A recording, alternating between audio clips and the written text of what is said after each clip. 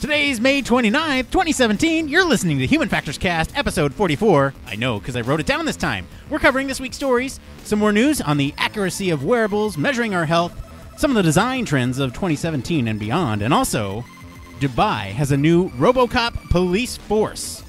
Human Factors Cast is the only podcast that covers your Human Factors news from a garage in San Diego, and it starts right now.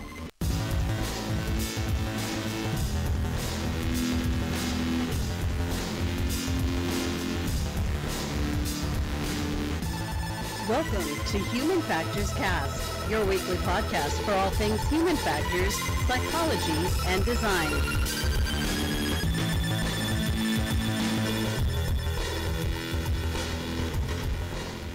Hello, everybody. Welcome back to another episode of Human Factors Cast. I'm your host, Nick Roome, joined today by Mr. Blake Arnsdorff. Oh, happy Memorial Day to Nick and all the listeners. It is Memorial Day, and we don't take a day off, man. We are here talking about human factors stuff, and I can't lie, man. I am super jazzed for this episode. We got so many cool stories to talk about this week. Some serious heavy-hitting stories. A lot of health, a lot of robots like you talked about in the intro. It's going to be sick. Oh my gosh, I'm so eager to talk about these. But first, I want to remind everybody that we are going to HFCast this year. So please, if you see us, pull us aside, talk to us. We love that interaction that we get with you guys, our fans, our listeners, fans. That's really conceited of me. Our listeners.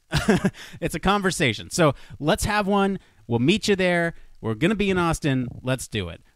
Also, man, Blake, so I got to tell you, man. So I had a couple people over this week, and I just had an amazing experience that I would like to share with you and our listeners. What you got, man? So, have you heard of the Jackbox games, like just in general? Okay, so no, I haven't heard of this at all. I see it in the notes, but I've never even heard of Jackbox games. Okay, so Jackbox, so you may have heard of the game, like, You Don't Know Jack. Yeah. Yeah, you've heard of that one. Okay, so Jackbox Games is the company that produces that game. And, they used to make board games, but they've recently sort of gone into this digital space. And I just want to comment on this. So they take advantage of the way that we interact with technology and kind of hijack that to encourage cooperation and encourage that everybody's focused on the game and not necessarily on other things that are going on their phone. So let me explain to you the situation. So over the weekend, we had a couple friends over, and we were playing this game called Fibbage. Are you familiar with Fibbage? No, I am not. I'm assuming it has something to do with fibbing, though. It does. So let me break it down for you. So basically what happens is you pick a category, and it gives you like a trivia question, right? And it's like, George Washington was known to have 7 of these or whatever, and you have to basically fill in your own answer, right? 7 of these cherry trees or 7 of these hatchets or whatever it is. And everybody fills in a fib, and if you get other people to fall for your lie, then you get points, and if you pick other people's lies, you lose points. But the way they do this, okay, so I was playing on the PlayStation 4, and what you do is you log in on the PlayStation 4, and everybody who wants to play has some sort of device. So you have your tablets, you have your cell phones, you have your laptops, you even have, you can visit on computers, and it gives you a website, right, which is like fibbage.com, and you put in this 4-digit code that indicates what room you're in, and so everybody's on their devices. And wait, you're like across multiple platforms, like from your PS4, tablet, and phone, you guys are all playing the same place? You got it. It's just a browser. So everybody points to that browser, you put in the thing, and it hosts it on like a server, right? So everybody... That is incredible. Okay, dude. Holy cow. Yes, and I'm not done. So everybody's like playing on their own devices, right? And so everybody writes in their fib, and then like it only gives you so much time. So if you can't think of a fib, you can hit like lie for me for half the points or whatever. Anyway, my point with this is that what happens when you're playing a game, right?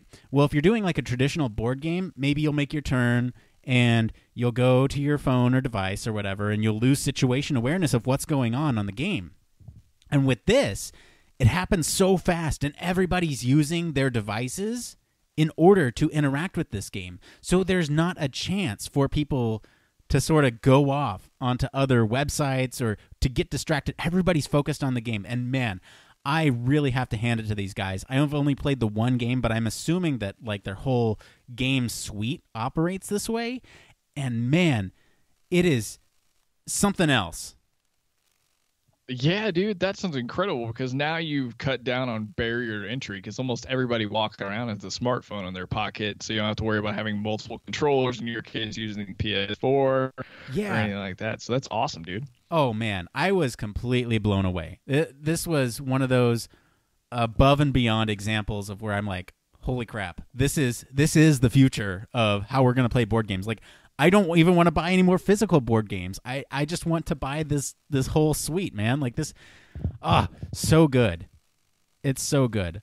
All right. Do you have anything else to add on my story?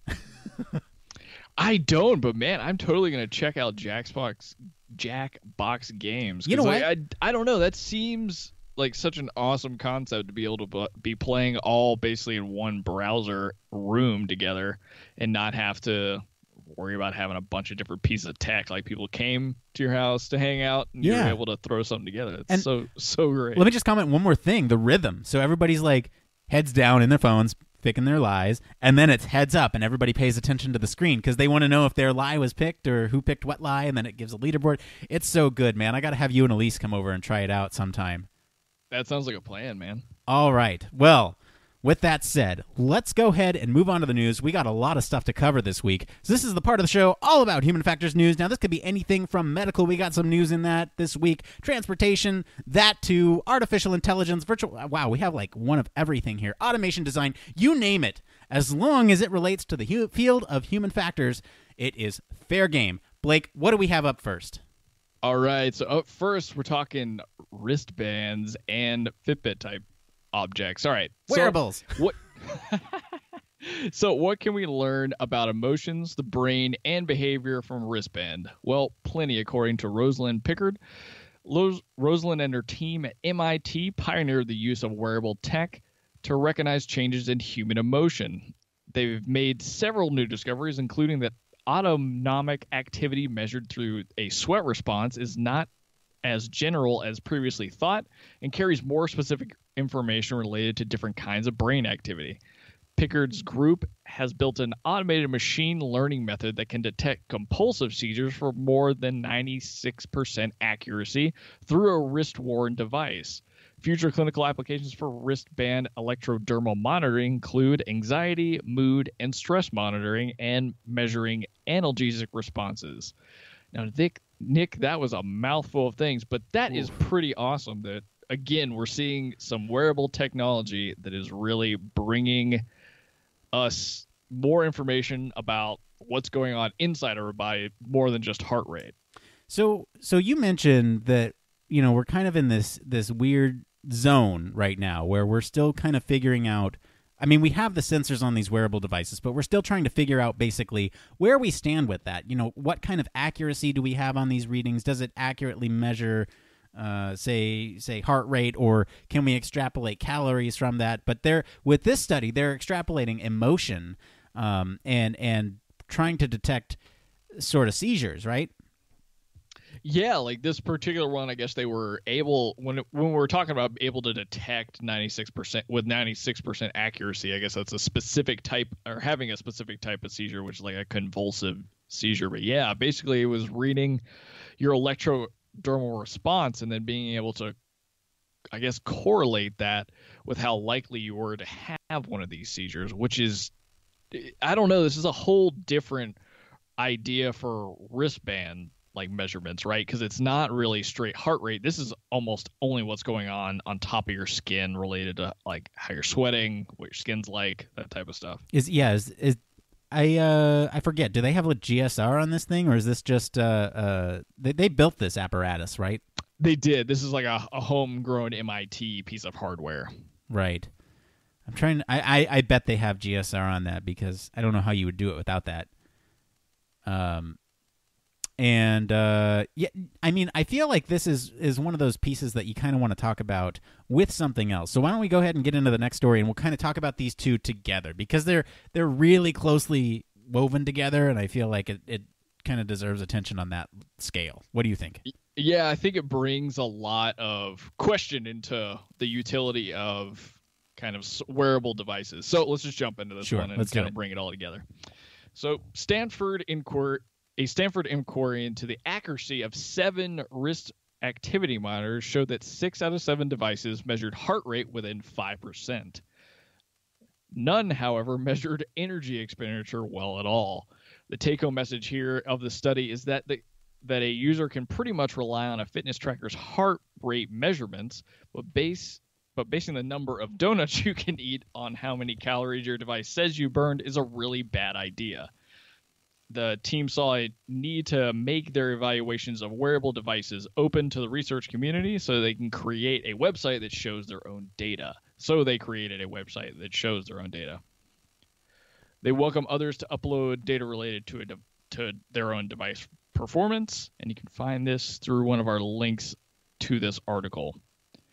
But Nick, so this shows a big contrast between what we're seeing as far as wearables. Now, granted, our first story talking about, I guess, looking at more the electrodermal response is from a wearable developed at MIT for a specific research study. Right. But this second kind of inquiry into different commercially open wearables definitely brings to light that where they're good is heart measurements versus where they're falling short is trying to figure out how many calories you're actually burning or how much energy you've expended.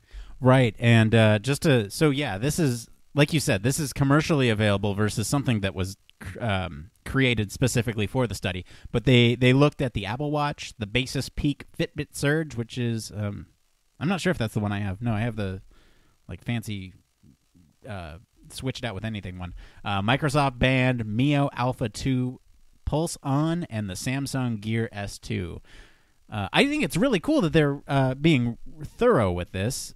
And one thing I don't notice is Jawbone. I don't know if they have a heart rate monitor or whatever, but so basically, this is more confirmation that yes, heart rate is good, but take these other measurements with a grain of salt because we still haven't figured out how that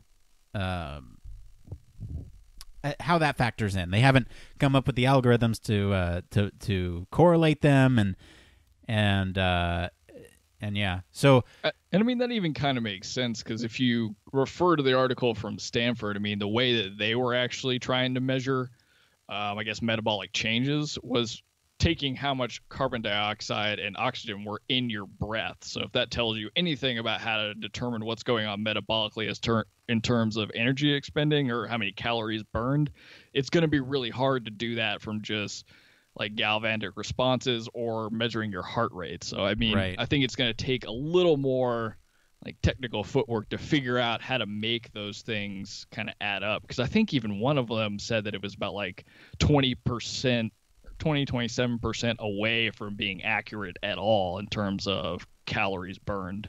Yeah, and the least accurate they say was off by 93%, which is, I mean, why are you spending your money at that point, right? Yeah, well, yeah, that's true. But one suggestion I might give to listeners, and again, I'm no expert, but a good thing about, I guess, how much technology we have on us at all times is kind of doing a comparison between what maybe your phone will gather versus what your wristwatch can. Because I've done that for a couple of different, just trying to see what exercises burn the most calories for me, and kind of doing a little comparison shows you that there is a big gap between what the two are measuring. Oh, yeah. And can give you an idea of okay, well, maybe I need to go look online a little more about this, or if I meet somewhere in the middle for both of these, maybe I'm doing enough.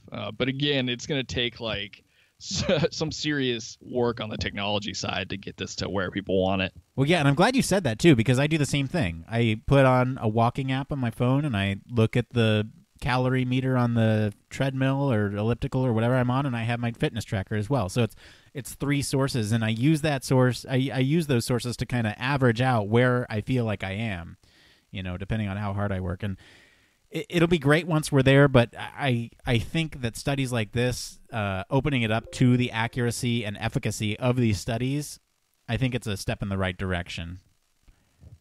Oh, most definitely. And this really wasn't the focus of the article, but as far as from the Stanford inquiry one, what I thought was really cool is that this concern is kind of rising because people are getting smartwatches or Fitbits or tracking things on their phone, and they're trying to take it to their doctor and use it as data for like their heart rate or the calories they've burned, or trying to like bring in some of their own data about themselves from the day to day to try and help, I guess, understand what's going on in their medical life. So I think it's a really big step forward for consumers. It's like bringing a scientist alternative facts.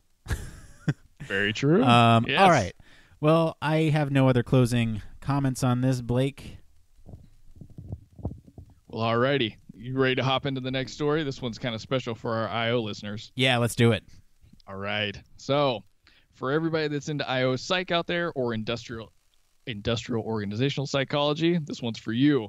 So, according to a survey released by the American Psychological Association, American adults who have been affected by a change at work are more likely to report chronic stress, less likely to trust their employer, and more likely to say they plan to leave the organization within the next year compared to those who haven't been affected by an organizational change.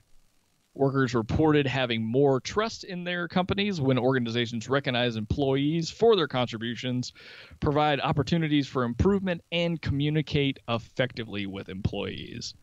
Now, this definitely all sounds kind of commonplace, but it's interesting that this was taken from such a large pool of people and we get results from this. I think there was like 1,500 people in this study. Oh, yeah.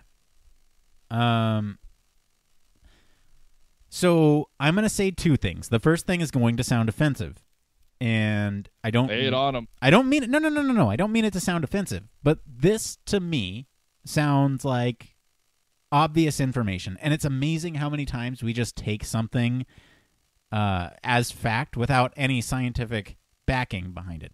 Now, that being said, if you think something is fact and it's just kind of one of those things, maybe there's a study there. I don't know. I'm just throwing it out there. But for this, the interesting thing to me were the statistics, right? So they obviously made broad sweeping generalizations with the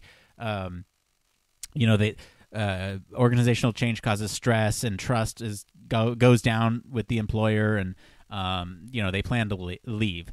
But if you look at some of these stats, right, I feel the interesting part is more in how current employees feel about their job, right? So they say 78% reported average or better levels of work engagement in terms of energy, being strongly involved in their work and feeling happy, right? So 78% of people feel happy in what they're doing. And so that makes sense to me that if the company were to institute this big change, then they would go, what's going on? 1 in 5 employees, 22%, reported low or very low levels of engagement. So again, those people who, are not very engaged may... Like, I still feel like they'd be upset if there was a change, but only if it resulted in a difference. What else here? We got 71% felt that their organization treats them fairly. So overall, it's pretty positive. And just in general, like, I don't know. Who did they grab for these? Because it definitely wasn't retail employees.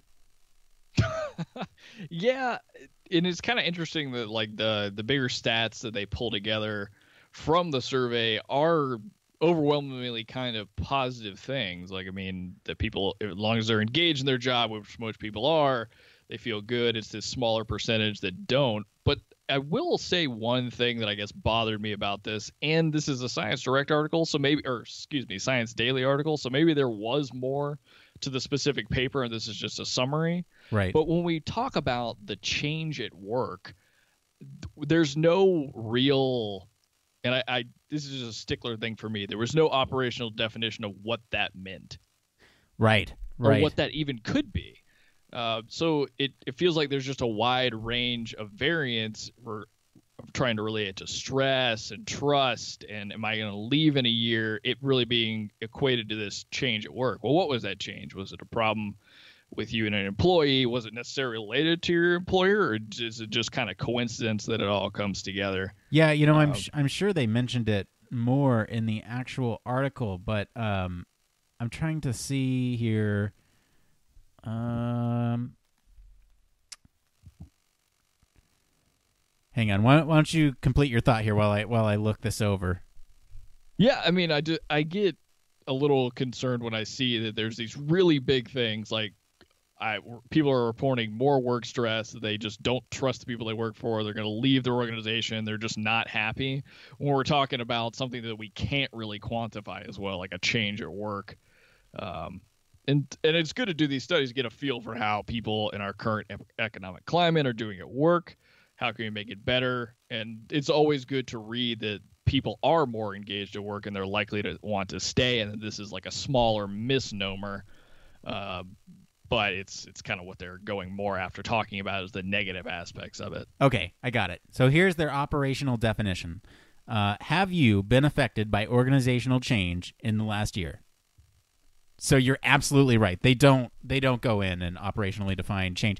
But that leaves it open. Like, if somebody were to perceive change, even though, it might just be a slight policy change, like changing the way you track time or something. That could be an organizational change, right? Instead of spreadsheets, you're now using Kronos or, some other time management service. That's an organizational change. And to some people, that might affect them. If, like, let's say they were HR or something who was taking care of timekeeping or payroll or something, right? So that could affect them differently than somebody else. So I think it's okay that they left it open, but I agree with you that there may need to be some sort of clarification as to what change means. Yeah, or even breaking it down a little more explicitly into the types of change, right? Like if let's say a managerial change was more reflected in people being scared and wanting to leave the organization because they didn't like that change, or if it's something like you talked about, just like a process change, what does that equate with instead of kind of these bigger blanketed statements? But I still like to know how people are doing in the workforce, and although I guess the title and what we really get from the bulk of the article is kind of in the negative direction, what was great was that a lot of people are satisfied with what they're doing and they do feel engaged at work, at least according to this study survey. Yeah, I'm looking more into depth here, and it's just, it's recent, current, or anticipated changes affected by organization changes in the last year. There's not any clarification on that. But this does open the door to say, hey, there's more research that needs to be done on the types of changes that may or may not affect your employees. So there's that. I don't know, man. Do you have any other thoughts on this? We got a lot of stories this week, so I want to make sure we have time for all of them. But this is definitely something like this report is really cool, and I encourage any of our listeners who are into IO Psych, or even just, if this piques your interest, go check it out, because it's all really well done, and they lay out everything for you. Before we move on, though, I want to give a big thank you to all of our friends at the Next Web, Scientific American, Transportation Research Board, Science Daily, and Stanford Medical for bringing us all of our news stories this week. And if you guys want to follow along with the stories as we find them, be sure to follow us on all our social media for links to the original articles. See, that was great. I said, go check out this article, and then I said, here's where you can find them. All right, Blake, what's up next? Well, thank you, King of Segway. All right, so when we talk about innovation, the safety industry isn't necessarily always what first comes to mind. However, with the amount of technological progress taking shape on a daily basis, this is one of the fastest moving fields out there. The safety industry is about to get a major facelift with innovative technologies at the forefront. The Next Web put together a list of ways that the safety industry is changing through the use of AI and machine learning, better training modules, and wearable technologies. While the industry is heavily dependent on how fast we implement programs like robotics and machine learning, expect these to have immediate impact on the near future, especially as these programs start synthesizing together. Now, Nick, this was a really well put together article, just kind of bridging the gap between what's going on in the safety industry and these big, I guess, innovative areas in technology for AI training and then wearable tech. So I just wanted to get your thoughts here. Yeah, man, I can't say too much about the project, but I will say I am working on something that has to do with augmented reality and safety in particular. And yeah, there's definitely a necessity for safety. And the way, so imagine you have like AR glasses, or you have, and this goes into the wearable technologies, but imagine you have AR glasses and you're walking around a factory floor and you see potentially hazardous zones, right, that you might want to navigate away from. That's one way. Like I said, I can't give too much. That's a tease. Maybe I can talk about it later, but I'm under NDA, so I can't say too much. But that's one way that I've personally experienced this, as well as the machine learning. We talked about that a couple weeks ago, right? With the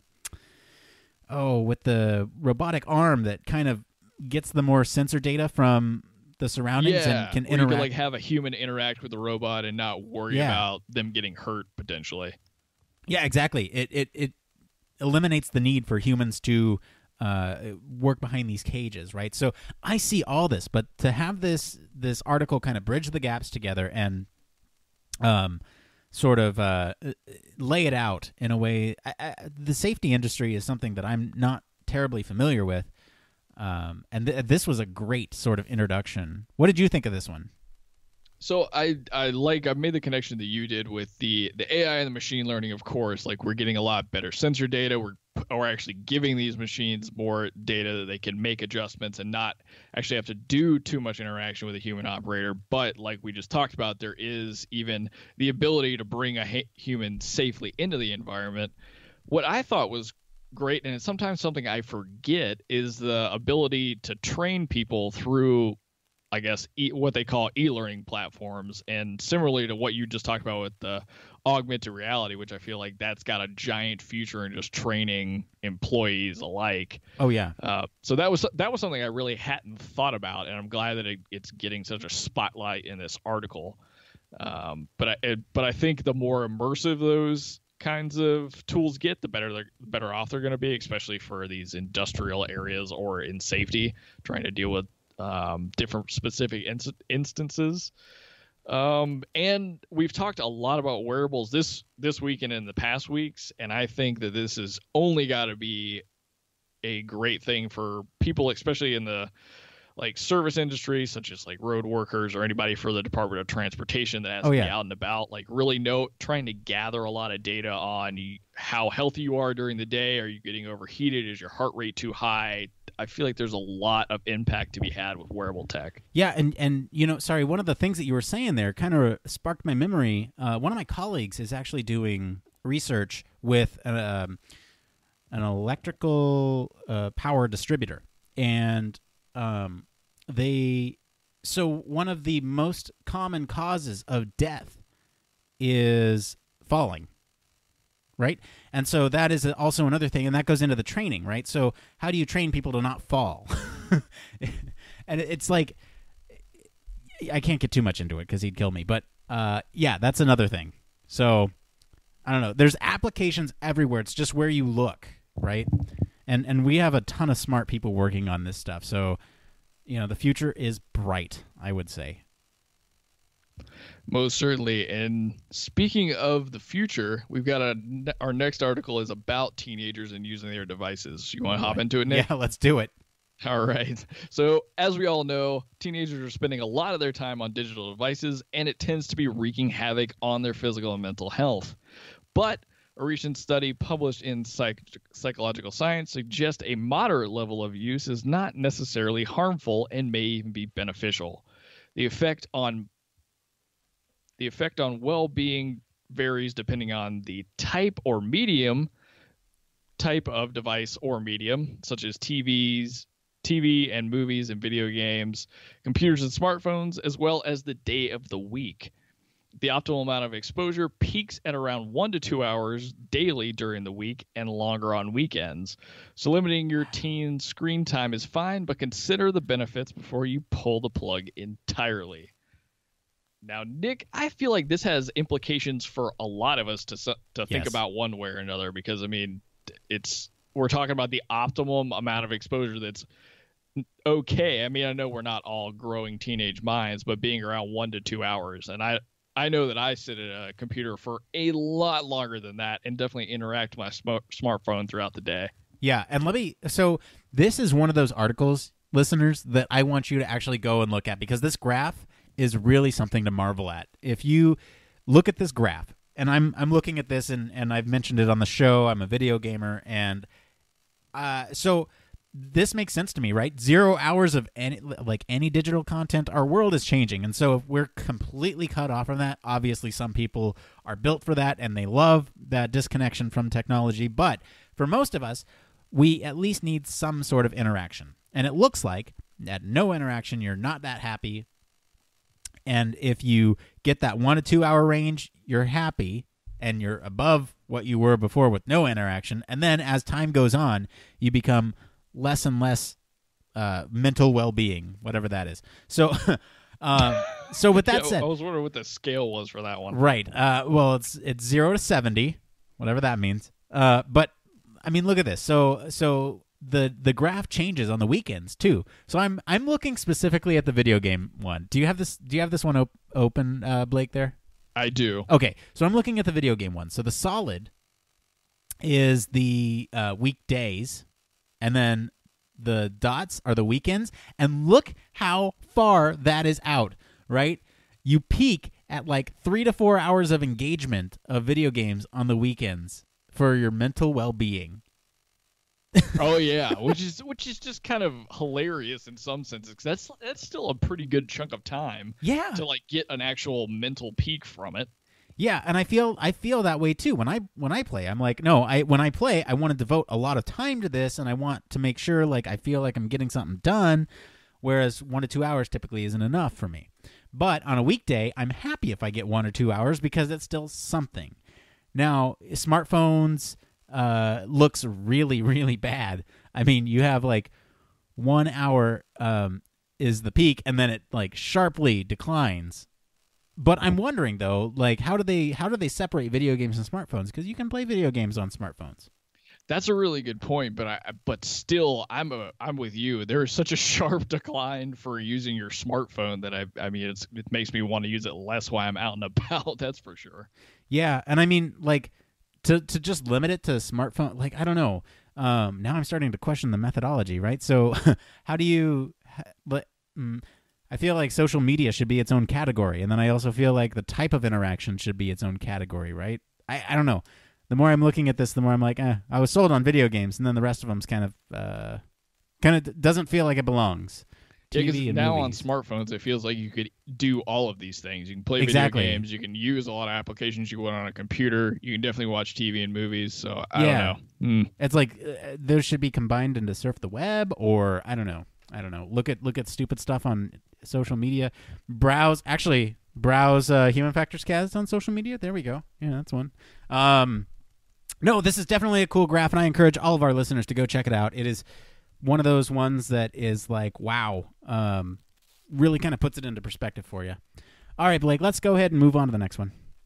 All right. So 2017 has been interesting so far, and Ryan McReady from NextWeb thinks that 2017 will reject some of the past graphic design trends completely.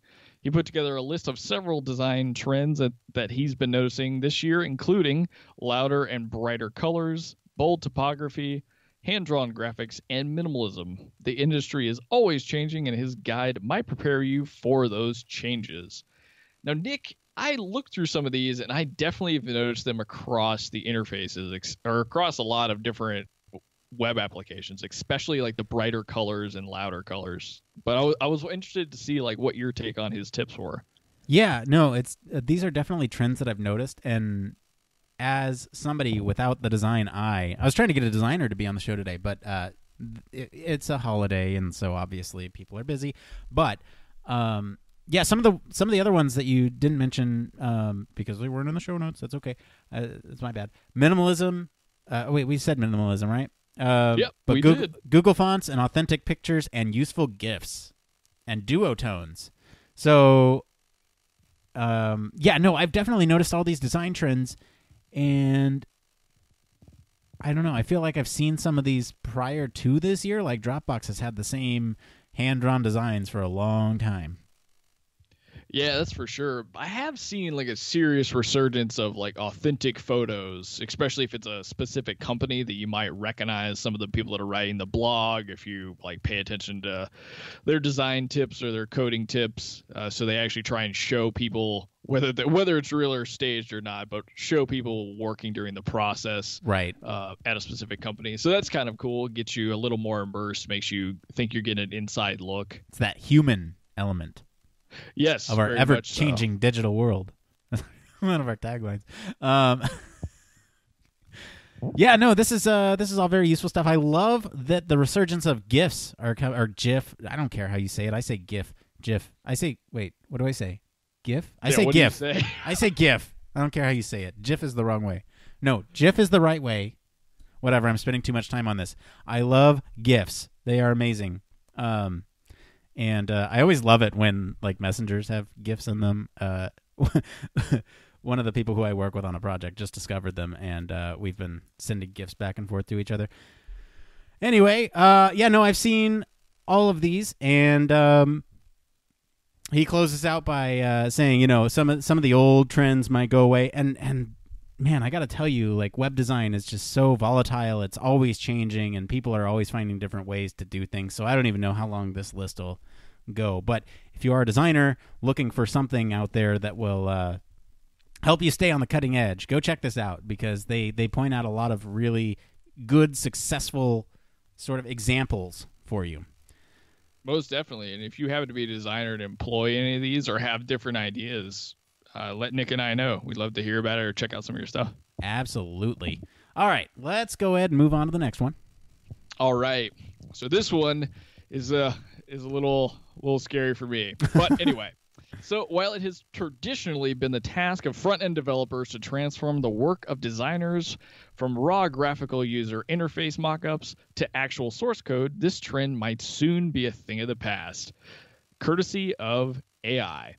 So Ulzar Technologies has leveraged the latest developments in the field of machine learning to build a neural network that once fed the raw screenshots of a graphical user interface proceeds to automatically generate code. This approach could potentially end the need for a manually programmed user interface.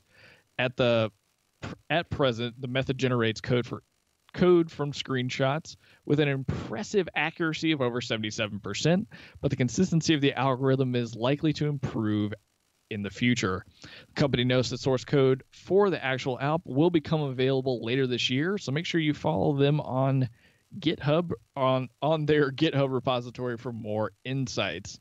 Now, Nick, for me, this is both amazingly awesome and super bummer for me because I'm trying to get a little more into front-end coding. But still, the fact that this is coming out, and we can dive into the details, but the fact that it's an algorithm that takes pictures, turns it into code that's like viable across 3 different code platforms is awesome. I love it.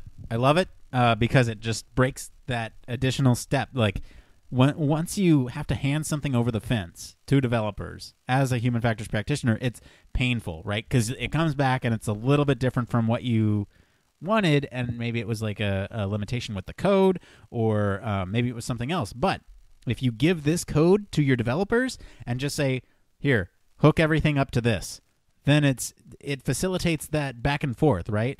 Where if you ever need to change it, all you have to do is go in and make the mock-up a little bit different, and then go back in and populate it that way. And then, there's just a couple other bridges that have to be built. This is really fun to watch. And by fun to watch, I mean he literally pops a picture into a command prompt, and then it pops out this HTML web page that you can actually interact with. It is able to recognize buttons. It's able to recognize presumably drop downs and everything too. Although his example was quite limited, but in the future, I'd imagine this is that's where it's going. But it's definitely one of those things that I'm just like, yes, this is one less step that one less barrier that we have between that communication between HF folks and developers. Yeah, man, exactly. And it allows you guys to continually work on the problems that are at hand versus worrying about getting, because I mean, the HF practitioner, the UX designer, the UI designer put a lot of work into the getting a mock-up to where it needs to be functional, better for the user, better for stakeholder objectives, and then having to give it to the developer for them to figure out, okay, this is what everybody wants, how do I get it together? I mean, that can even take away from them solving maybe more back-end problems that are going on that are going to provide more functionality at release or in the future. So it's almost, there's this giant slowing down point in a lot of cases. So this really breaks a lot of barriers for that. It allows you to do what you're best at, trying to get user feedback integrated into a brand new system, and allows developers to keep tackling the hard problems of back-end code and not having to worry as much about what's going on the front side with apps like this. And I love that this is going to be dropped on GitHub, and that only means it's going to get better over time, probably a lot quicker than it would if it was released kind of only as an app. For sure. Yeah, this is my favorite story of this week. I mean, it's just an example of how we can use AI to augment our jobs and not necessarily take our jobs. Because I mean, let's be honest. No one can a computer can probably get a good idea of how to design for a human, but they'll never replace us. Come on. No, and you do make a really good point of the developers also benefit from this because they're not going to be spending as much time on creating that front end, right? That's almost like our stuff, and we'll design the interfaces to use cognitive psychology and science and all that stuff, and then the developers come in and just hook up to what we've basically created. It's super cool. I love this article, and you can bet that I will keep a close eye on this. So if you see this coming up again in a couple of weeks when it's available, you're welcome. All right, what do we got up next? All right, so let's take the AI into the next realm. Okay, so a robotic police officer is making its debut on the streets of Dubai, and I hope everyone there has watched the movie Robocop. The uniformed bot greeted visitors to the Gulf Information Security and Expo conference after the conference wrapped up last Tuesday. It was deployed to the streets of Dubai. The robot rolls around on wheels, and it can salute, bow, and speak multiple languages, and also recognize hand gestures from up to 1.5 meters away. It also has a tablet lodged into its chest, which civilians can use to report crimes, according to the Daily Mail. It was designed by the Dubai police with assistance from IBM's Watson and Google, with an aim to assist and help people in the malls or on the streets. The Robocop is the latest smart addition to the force and has been designed to help fight crime, keep the city safe, and improve happiness levels. Now, Nick, this is amazing that this thing's getting released onto the streets to kind of monitor what's going on and allow people to report crimes right to it. He's not the superhero we want, but he's the superhero we deserve. Precisely. He's a superhero that we built and put in Dubai. God. So special shout out to Rosie the Robot, who tweeted at us when we posted this link. Rosie the Robot from the Jetsons, yeah, we're famous. Yeah, no, this is cool. I love it. I mean, there's a whole bunch of implications, right? Like, how do we ensure that people won't be malicious towards this robot? How do we ensure that people aren't reporting bogus crimes? And I'd imagine, there's a suite of sensors on board that record all interactions with it, and people will be punished and rewarded accordingly. But now we have Robocops, and it's this whole new frontier that we have to prepare for. Robotic peacekeepers. We have to adapt to this and sort of let them play this role in our lives, right? And oh man, there's so many ethical issues. Like, what if it makes the wrong call on something? And it's not right now. It's not making big, heavy calls, right? It's basically patrolling. It's a presence. To me, it's more of a statement of like we're putting these out there to sort of establish police presence in these areas, and if you happen to see a crime, you can report it through it. But it won't take action. But who knows in the future? And man, oh man, the ethical implications are there. Holy crap! Yeah, I mean, this is definitely a very big time first step, because like we've even covered before, when a robot was released just to monitor a parking lot in the States, I mean, somebody attacked it immediately. Right. So who knows how this will react? I think it's a good test. See how people interact with it, if they do it all, reporting crimes to it, those kind of things. Really making sure that they emphasize to the public this is meant for like really small things, not like some major crime like you're being mugged. You don't like want to not call 911 or the equivalent in your country. But still, really awesome to see these being released. I feel like this is only the first step, and we'll see a lot more of these in the future. Yeah. All right. So we got 2 more stories, and I know you got a hard cutoff soon, so let's go ahead and move on to the next one. Alrighty. So the TRB's National Cooperative Highway Research Program has released a brochure that summarizes its research in the field of connected and automated vehicles. This resource explores how the TRB is coordinating research to explore the legal, societal, operational, and other impacts that connected and automated vehicle technology may have on transportation agencies and the traveling public. The brochure explores how the TRB is administering projects, issuing reports, and convening top-level leaders to address these emerging issues. Now, Nick, this has a lot of information in it, but what I thought that was most surprising to me was the legal aspect of it, and that's something I had not really thought about in terms of incorporating automated vehicles and how slow that process can be. Oh, yeah. Well, I mean, you know, there's a lot of legal stuff, like who's at fault when it gets into a crash if there's no driver operation? Is it the company's fault for making faulty, you know, whose liability is it, basically?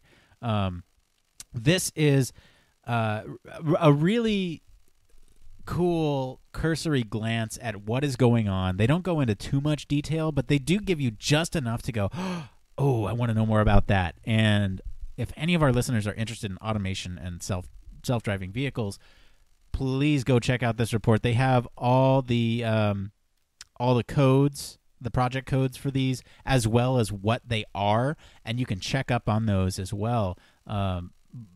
You know, so just to give an example of a few here, we got like dedicated lanes for priority or exclusive use by automated vehicles. We have truck freight operations, strategic communications, machine vision, and road markings. That one's neat. Automation, motor vehicle codes, cybersecurity is a big issue. Man, some of these I want to go read more about, and I feel like we could spend an entire episode on this whole, like if we went and searched through all these, we could just spend an entire episode on this. So fascinating. For sure.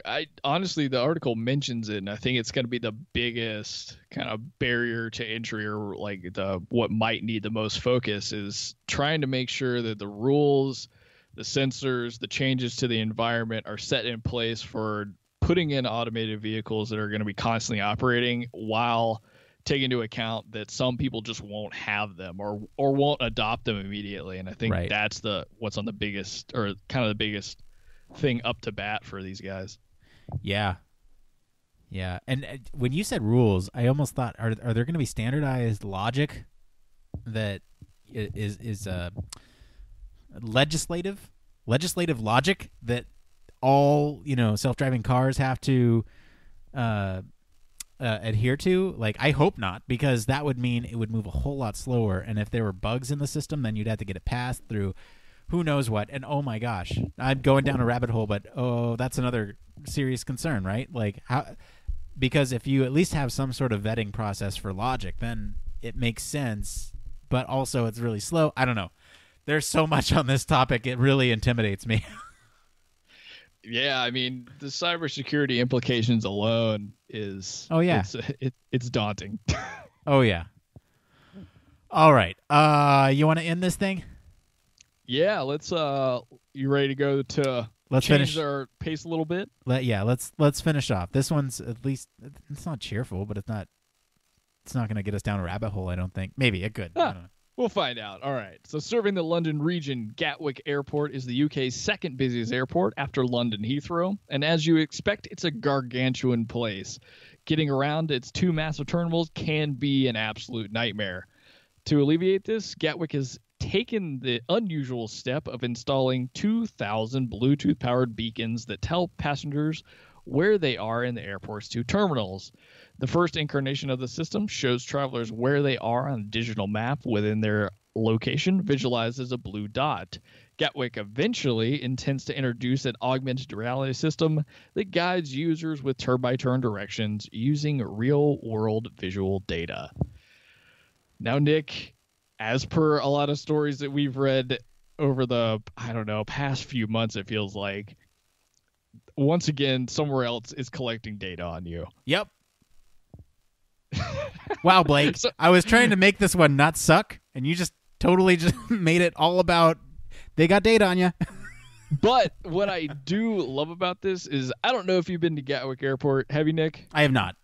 Okay. When I went there a long time ago, I had gone on like two separate trips. It is vastly confusing about where to go. You're in a different country.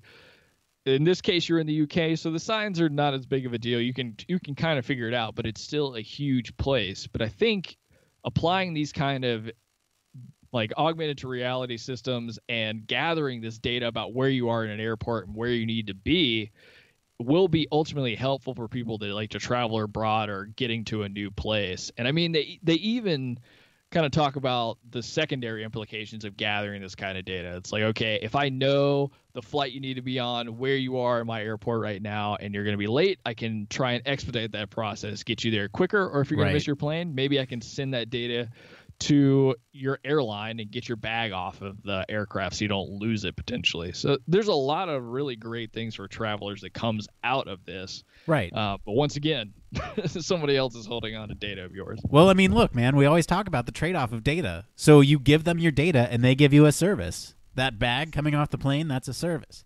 And then they also talk about potentially giving retailers access to this. So as you walk by Starbucks, you know, here's an advertisement for Starbucks and maybe a coupon because you're using their system. I don't know. It's a two-way street. So yeah, you give them their data, you give them your data, but also, well, Bluetooth is two-way, right? So yeah, I guess they would have some personal information potentially, but there's probably ways to mask it to where you couldn't get targeted ads, and they're probably just looking for like flow. So who knows if it's anonymous or not? That's to be determined, I guess. But the thing that I took away from this that is really interesting to me is the queue management, right? So when you have essentially what I equate this to is like, imagine if Google Maps or Waze were to tell you which lane to get in because it's faster, right? That's kind of what I equate this to. I guess you can bump it up and tells you which streets to take because it's faster, but that's kind of what I equate this to, right? If you know there's a lot of people going through this direction, it's going to be congested, you're probably not going to be able to get there in time, then it will route you through another way. It's all really cool to me. And I actually think it's great. I mean, if it helps you get through places you've never been, or even like helps you figure out, are you going to miss your flight? Are you on time where you are in the process? I don't know. I eventually see this all kind of coming into like a Google Glass or within your glasses type of situation where it's just all this information is at your fingertips. I mean, the cost of getting that is you have to give out your data. And I think that's a worthy cause, especially if it makes your life easier. Yeah, I agree. And I mean, you know, the future, we'll just have to see. But again, I think these things are, You trade your data for your services, and the applications of this, though, we can go into a whole another time, I think. Are you ready to wrap this thing up? Ready if you are, my man. All right, let's do it. That's going to be it for today. Everyone, if you have any suggestions for topics or news stories that you want us to cover on the show, you can go ahead and follow us over on the social medias. Head on over to the Human Factors Cast, LinkedIn, Facebook, or Twitter at HFactors Podcast. You can join the discussion on our SoundCloud, or send us an email at humanfactorscast@gmail.com. If you're really spicy, you can leave us a voicemail at 901-646-1432. That's 901-646-1HFC. You never know when we'll get to those. You can also support us on our Patreon site because, we bring these things to you ad-free because we love you at patreon.com/HumanFactorsCast for as little as $1 a month. Be sure to like, subscribe, review us on Apple Podcasts, the Google Play Store, or your favorite podcast directory. And, of course, you can always reach us at our home on the web, HumanFactorsCast.com. I want to thank Mr. Blake Arnsdorff for being on the show today. As always, where can our listeners find you? Always a pleasure to be on the show with you, Nick. And you guys can find me on Twitter at Don'tPanicUX. As for me, I've been your host, Nick Roome. You can find me on LinkedIn or Twitter at Nick_Roome. Thanks again for tuning in to Human Factors Cast. Until next time, it depends on everything. On Robocops. Robocops. Airport navigation, safety, automatic cars.